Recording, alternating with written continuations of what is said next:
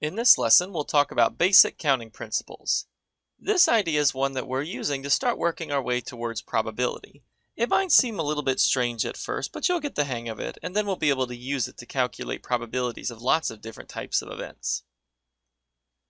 Let's start off with an interesting example involving passwords. Let's suppose you're forced to make a password. Everybody loves these good old password requirements. You've got to have one capital letter, one lowercase letter, one number. We'll just assume no special symbols, or else this gets a little bit too complicated for what I want to use for the example. But whatever the case, assuming we do that, let's find out how easy it is to guess an 8-digit password. Now, when a person makes a password under this, they're probably going to put the capital letter at the front. They're probably going to put the number at the end. Now, this might not be necessarily you, but if it is, just realize I just read your mail. You're a little bit predictable if this is you. So you should probably think about trying to find a way to make your password a little bit more secure. One way in particular is don't just use 8 digits, try to put more.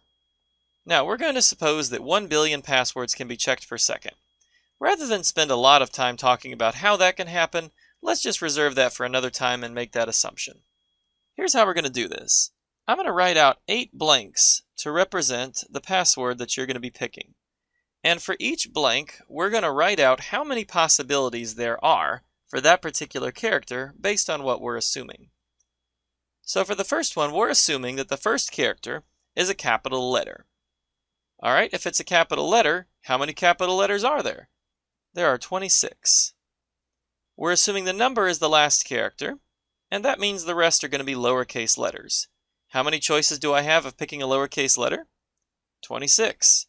And then the rest of these are also 26s because every one of these values are going to be some sort of lowercase letter in your password.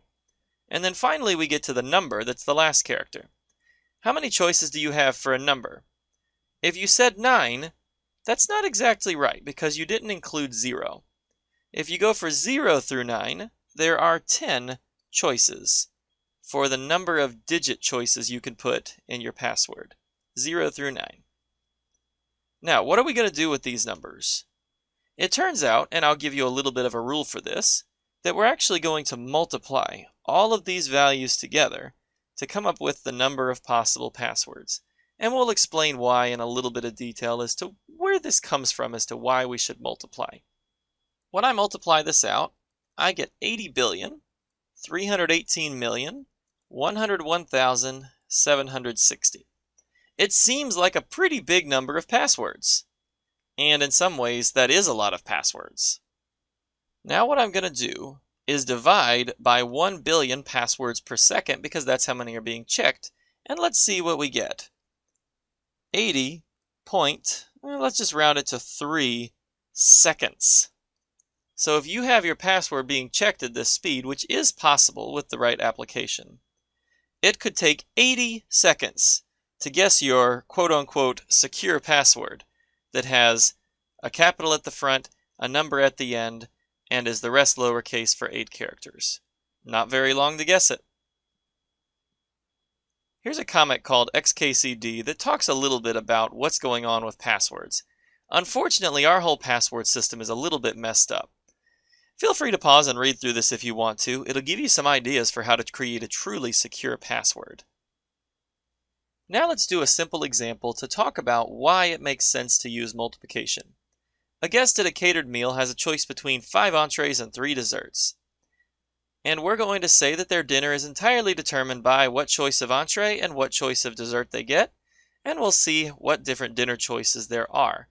Let's find out how many choices we come up with. I'm going to write down 5 random entrees and 3 random desserts. Things that have come up very frequently when doing this problem with a real class. Okay, maybe the burrito's not that popular, but that's just my personal choice. Anyway, let's see what sort of combinations we can get. You could get the steak and potato with the apple pie, or the steak and potato with the chocolate cake, or the steak and potato with the ice cream. There's 3 possible outcomes right there. You could get the fried chicken with the apple pie, or the fried chicken with the chocolate cake, or the fried chicken with the ice cream. And at this point, you might be starting to see what I'm getting at. For each entree, I create 3 combinations based on the dessert, so we would have something similar. If you count all of my lines, you see that there are 15 of them. And basically you've got 3 lines coming out of each entree, which is why you're simply going to do 5 times 3 is 15 dinners. And that is why it makes sense to use multiplication, because when you create combinations of things, you have all the choices of the second one from each choice of the first one. Here's what we call the fundamental counting principle, and this kind of generalizes what we were just talking about. If you break a counting problem into 2 or more tasks, the first task can be performed in m ways, and after the first task, the second one can be performed in n ways. Then the 2 tasks together are m times n ways to do it. And often think about the word steps. If we're doing steps, then we're setting up multiplication. Now, the order matters in this. Which one is the first one and which one is the second one matters. There is a lot more to this as far as when order doesn't matter, but we're not going to talk about that except in an extra credit assignment. By the way, here's a couple of examples. In the password problem, we had 8 steps. The first step was choose the first letter, the capital letter. The second step was choose a lowercase letter. All the way through the 7th step, it was choosing lowercase letters. And then our last step was choose a number. So you had a certain number of ways to do each step, and we multiplied them together. Now let's look at a basic example. A home security code consists of a sequence of 2 distinct letters, just from A through Z, and we want to know how many different codes are possible. I'm going to set this up the same way I did before. Put blanks for the 2 characters, and I'm going to multiply them because of this fundamental counting principle. Like I said last time, A through Z has 26 characters. So your first choice, you have 26 choices for your first letter. Now, how many choices do you have for your second letter? If you're saying 26, you're close, but you missed a key word in this problem. This is a word that you should keep looking for. If you see any sort of indication that you have to use a different one from your first choice, where in some way repeats are not allowed, then instead of 26 possibilities here, I have to choose a letter that's different from the one that I chose before. That gives me only 25 possibilities. When I do that, I get 650 codes. Again, this is the idea of what do you do when you have some sort of distinctness between your choices. Here's another example, and this one is a bit of a trick question. A 2-digit code is constructed using the digits 1 through 4, and the second digit has to be at least as large as the first digit. There's sort of a requirement on how big the second digit has to be. We want to know how many codes are possible. Well, I will say this much. You have 4 choices for your first digit, 1, 2, 3, or 4. However, let's just write a few of these down. If you choose 1 for your first digit, the second digit has to be at least as large, meaning it can be equal, but it has to be greater than or equal to it. So your second digit could be a 1, or it could be a 2, or it could be a 3, or it could be a 4. Now, your first digit could be a 2 as well, but 2, 1 is not allowed. The second digit would be smaller than the first in that case. So now we have 2, 2, or it could be 2, 3, or 2, 4. Here's the problem. Depending on what number I choose first, it changes the number of possibilities I have for the second digit. That's a bit of a problem. In order to use the fundamental counting principle, you really need the second choice to be fixed, regardless of what your first choice is. If that doesn't work, you need to resort to another method. And here's the method I'm going to use to finish this problem, because I'm honestly almost done. Let's just write down all the possibilities. 3, 3, 3, 4, and 4, 4. There are 10 codes possible. Now, if this were much larger, say if they were letters, we'd have to come up with a little system to make it work, and it would be a good bit harder. But just as far as this simple example, we can handle it this way. If we roll 2 distinguishable dice, how many outcomes are possible? Let me talk about the word distinguishable. This basically says that we're putting an order on this.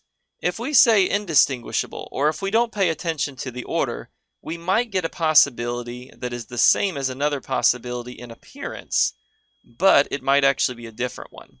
It's very important when you're doing probability to assume distinguishable. Just to give you a visual of what this could look like, let's say on the first die, I get a 1. And we'll say it's on a die that I'm coloring green.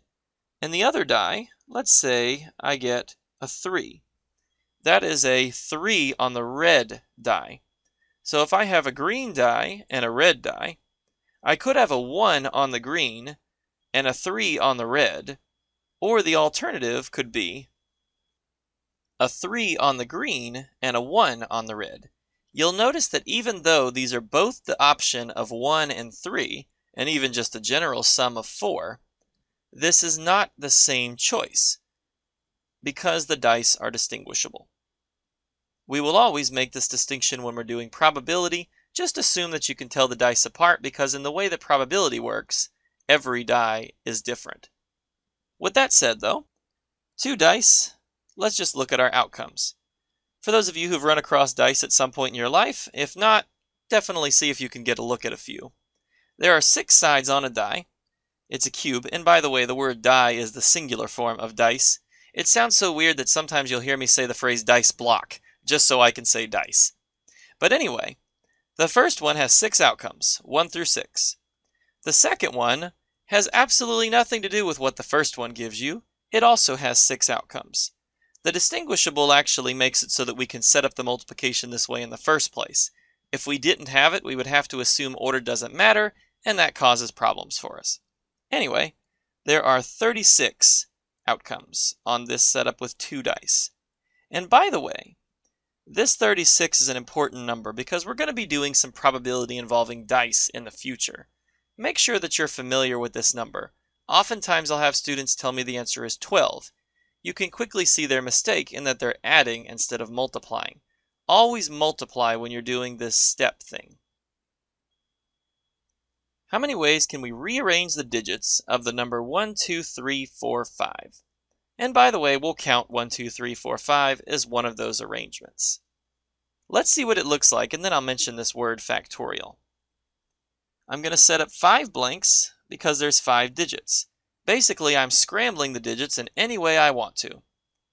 How many choices do I have for the first number? Well, it could be 1, 2, 3, 4, or 5, so I have 5 choices. Now, I'm rearranging the digits, so there are no repeats. Now I have 4 choices left of whatever's left. Then 3 choices left. Then 2 choices left. Then 1 choice left. If I compute this, I get 120 arrangements of that number. And it does include the possibility of the 1, 2, 3, 4, 5. Now, I mentioned the word factorial.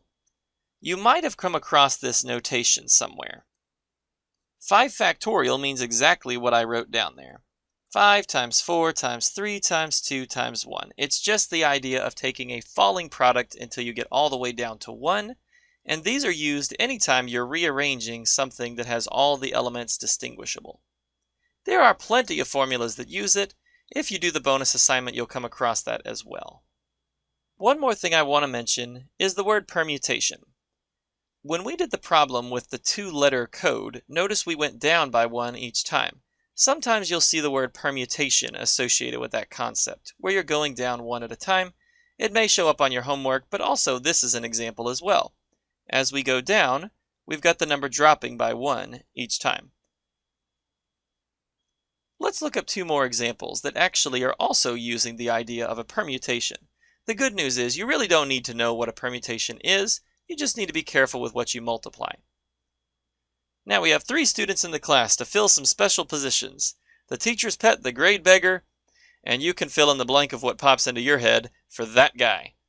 I have some people I've seen in my life that definitely pop into my head for just that guy.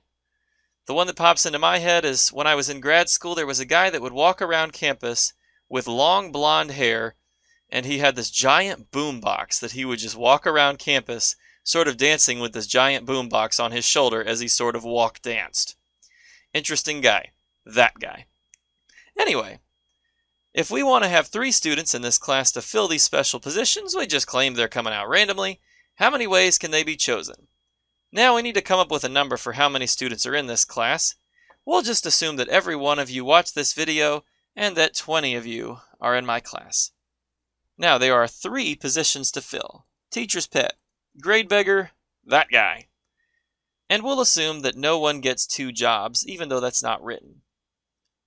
For the teacher's pet, you have 20 choices. Now for the grade beggar, you have 19 choices because whoever got picked for the teacher's pet is no longer able to be the grade beggar. And now that you've got those 2 chosen, that guy, or that girl if you like, there's only 18 possibilities left. But we stop there. We are going down in our product over time, but we're not going to go all the way down to 1 because there's only 3 positions. We're not rearranging the whole class, we're just picking 3 people out of the 20 in order. I get 6,840 ways to make that choice. And as you might realize, this number would change depending on how many students you're starting with. The more students start up, the higher this number gets. How many 4-digit pins can be made from your standard digits of 0 through 9 if no digit is allowed to be used twice? We're looking at a 4-digit pin, but remember, no digit can be used twice. No repeats. Repeats are not allowed. Remember, 0 through 9 has 10 possibilities. So your first digit, you're free to choose all 10 of those. And then for the next one, you cannot repeat the first choice, so now you have 9 possibilities. Similarly, the third choice you have 8 possibilities, and 7 possibilities for the one after that. I get 5,040 pins. By the way, there are 10,000 possibilities if you just do 10, 10, 10, 10. So it's kind of interesting to see that half of those, roughly, have no repeats. That means the other half does have repeats. If you make a 4-digit pin that has a repeat in it, that actually doesn't mean it's that insecure, because roughly half of them will have repeats anyway.